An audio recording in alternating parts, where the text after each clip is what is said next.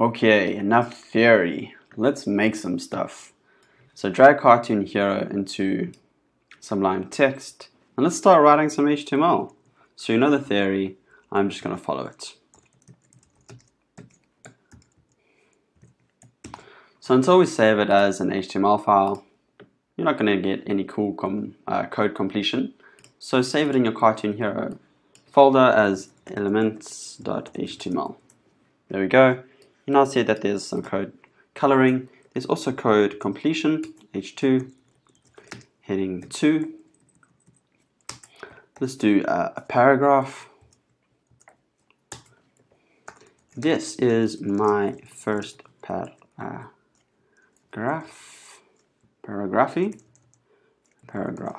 Okay, so we've got some elements. There's a really default and basic one called a div tag. This is like your basic box, and it's the most common one to put more boxes inside of. So we can actually just, carry on putting boxes inside boxes inside boxes. But, eventually you need to put something inside of something. So I'm going to put an A tag in here. Okay? Now an A tag is a link or an anchor. It comes with a special attribute called href, and inside that href you specify a URL. You tell the browser, if the user clicks on this, where should we go? So you put something inside there. So let's go and put http skillshare.com. Okay? And the content of it should be visit the Skillshare website. Fantastic. Let's save. Now right click on elements.html, reveal in Finder, and then drag it into Google Chrome. And there we have something. You see how different the H1 is from the H2, heading 1, heading 2. It's very different from your paragraph, and it's very different from your link, which is underlined and it's purple because we visited it before. So if I click this one, hey, it's going to take me somewhere to the Skillshare website. That's cool, right? So if I click back to Sublime, I can now change or give the A tag or the A element an extra attribute called target, which would allow me to set its value to blank or underscore blank, save it, and what this will do is it will actually open in a new tab, which is pretty cool. It means that you can just keep on opening new tabs and new tabs and new tabs, and eventually get to so many that you don't even know what every single one of them is. Okay, I digress. Let's go back to Sublime Text, and I'll show you a few more other elements in their attributes.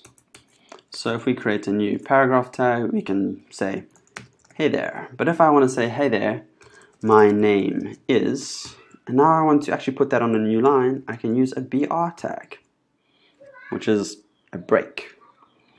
Now you can press enter, you don't have to, but I'm not going to. My name is Richard. Let's save this, file save, and from here you can see that there's actually a line break. So that's one of the special tags. It doesn't have a closing tag. The next one that I'd like to show you is the image element.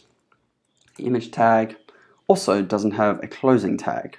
Another special one, another rule breaker. So if we type in test.jpg and we save, go back to Chrome, refresh, you'll see that it comes up with a broken image link. So now what I want to do is find an image. So Mr. RA, I'm going to search for this, Mr. RA Rich Armstrong. Cool. I'm going to search for some images. Oh, there's a good one. Now I'm going to right click and I'm going to save image as test.jpg. Fantastic. Now when I refresh here, my image will come up. Now with an image, it's really cool because it means that you can also specify a different one. So if I click on this one and I right click and I specify or copy the image URL, it means that I don't actually have to download that. It means that I can just copy and paste that inside my source. So where test.jpg is a relative URL, it's saying where can I find that locally. You can also paste in an absolute URL, which starts with HTTP or HTTPS : // Now I'm going to save this. I'm going to go back to my browser, back to elements.html, and refresh, and you'll see that I now have a new image. Alright, so the final thing that we need to do for all HTML pages is that we need to wrap it in an HTML element. Woo! Did you see all of that? That was pretty intense. So I'm just going to edit and do, and I'm going to do that all by myself. Okay, so let's go HTML, let's write the closing HTML tag, and then cut it and put it at the bottom. What we then need is that we need a head tag, and we need a body tag. You see what happens when you close things automatically. Body tag. So I'm going to cut that body tag, and I'm going to put it right beneath the last element. So what HTML recommends is that you put all your invisible elements inside your head tag. I'll show you what an example of invisible boxes, and all your visual stuff or visible stuff inside your body tag. This is just a formality.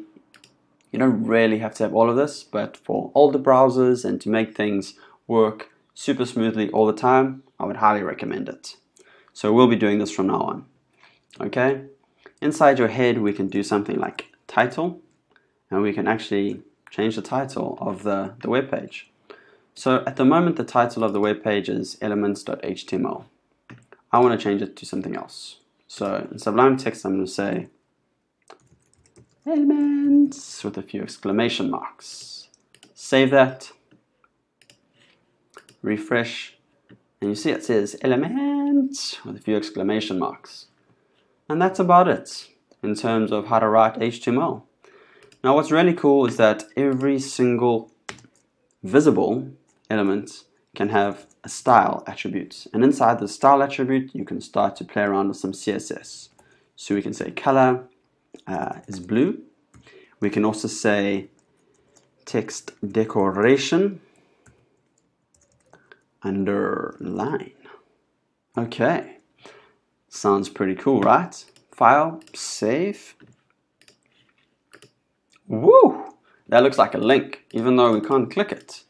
So you can see how you can start to mess around with some CSS here, hey?